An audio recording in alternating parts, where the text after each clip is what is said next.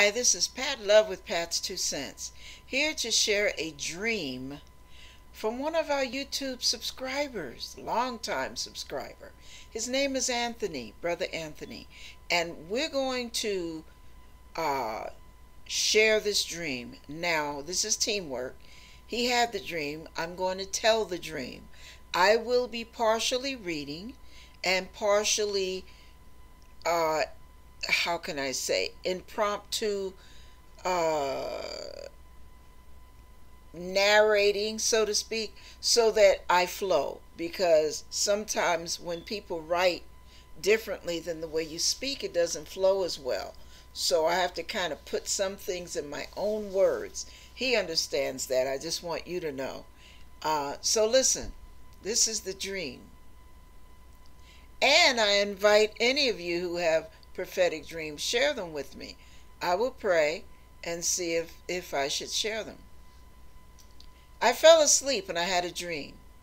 It was about the end times. There were demons. Now these demons were not like you would think they'd look. They looked like human beings, real life human beings. They dressed like us. They moved like us, they talked like us, they quacked like us. Now, my dream started when some people in my family were with me. And I saw some of the church members as well. I believe the setting was a church setting.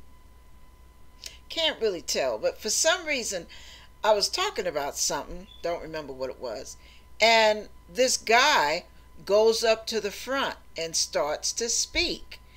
Oh, he was a great speaker. But I knew something wasn't right. It just didn't sit right. Now, all of a sudden, you know how dreams go.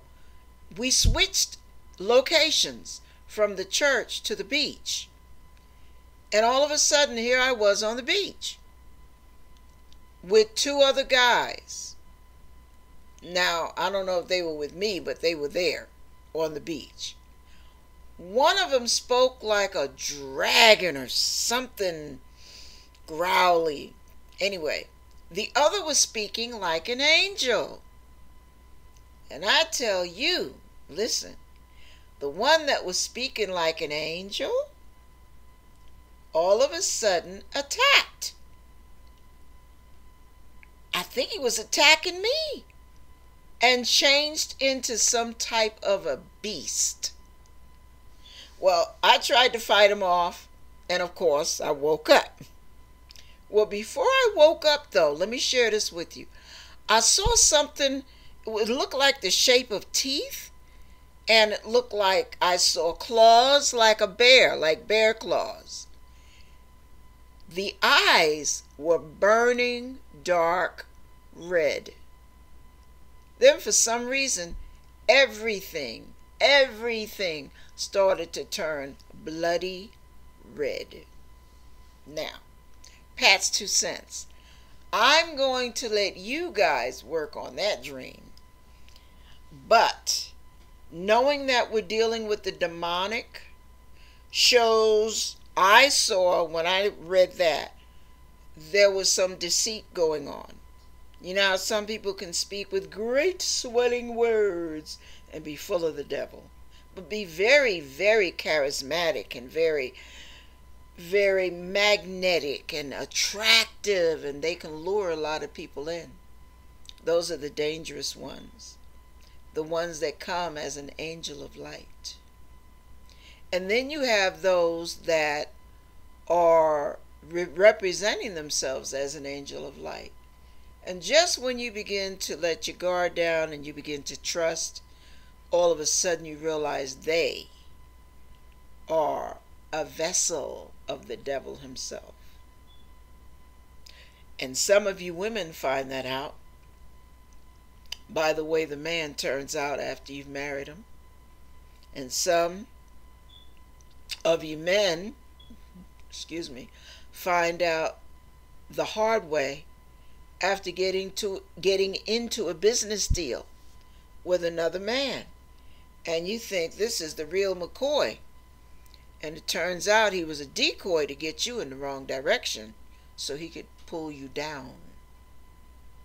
So, we have to be very careful, because in these days, the demons are not going to be so obvious like they have been in the years past.